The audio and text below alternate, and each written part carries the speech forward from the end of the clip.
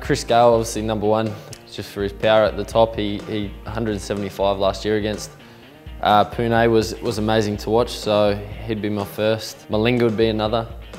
He's pretty much changed the way 2020 bowling. He's pretty much the pioneer of 2020 bowling.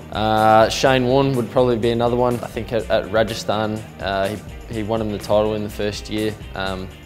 Could bluff anyone with his words and the way he went about it on the field he did it the right way. Adam Gilchrist would be the wicket keeper. You know, his batting alone would be good enough to get into any team, but to have him as a wicket keeper and a captain as well.